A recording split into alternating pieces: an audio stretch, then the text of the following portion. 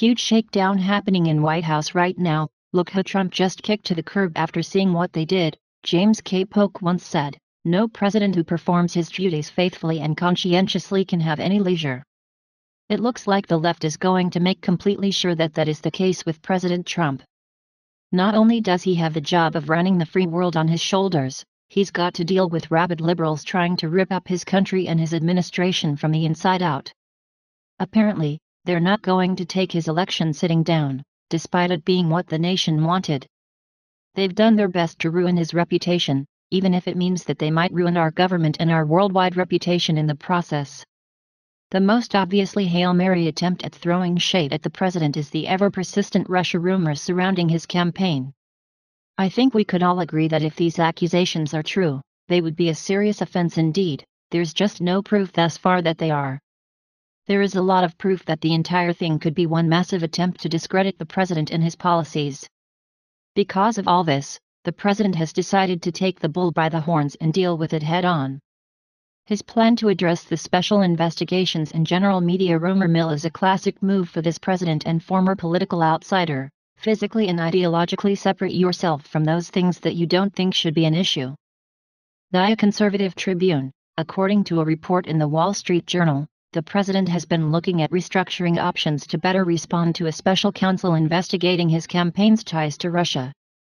Strategizing for the potential reshuffle took up most of his free time while he was overseas in the Middle East and Europe, and one Trump advisor says that everything is in play. One of the first major proposals from administration officials, according to CBS News, is the establishment of rapid response messaging teams specifically to respond to the media narrative on the Russia investigation. One idea under consideration, according to a GOP source close to the White House, is the formation of an outside group to handle all Russia-related inquiries, freeing up the existing communications team inside the White House to focus on moving Mr. Trump's governing agenda forward, CBS reported. Another part of the shakeup involves firing White House leakers, who sources say have been identified and are about to be dismissed. You have no idea how paranoid it makes people, a White House official, speaking, with no small degree of irony, anonymously, told CBS. And, as for who might be on the outs, there's one name that always pops up in these stories: Press Secretary Sean Spicer.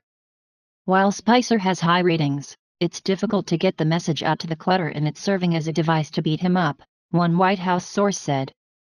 One possibility is that Spicer could be replaced by Deputy Press Secretary Sarah Huckabee Sanders.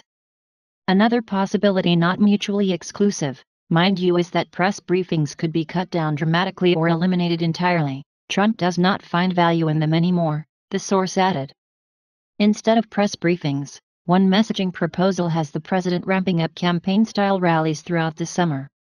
Whether or not any of this comes to pass is debatable.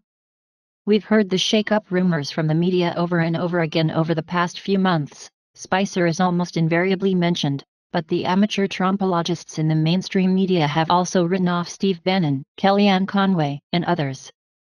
The Wall Street Journal's report sounds a bit more credible than the rest, but Trump administration shake-ups are a bit like rumors of a Smiths reunion. Let me know when it actually happens. At this point, the president is spending his valuable time dealing with special investigations and damage control and rooting out leaks when he should be focusing on the big issues that we face.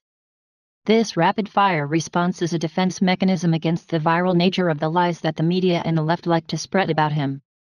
Why do you think that they're so against him using Twitter? It's an instantaneous way for him to set the record straight and get ahead of the liberal narrative. This Russia scandal has the potential to swallow the president whole and take with it all the good that he has done and plans to do with his administration. That's not to say that there's truth to it, but as Hitler would say, make the lie big, make it simple, keep saying it, and eventually, they will believe it. Sound familiar? The liberals with the mainstream media at their back are beating the same dead horse over and over again, hoping that the sheer volume of their outcry will make them sound credible. But heaven help them when he figures out how to prove their slander is the political assignation attempt that it is. All the safe spaces in the world won't save them then.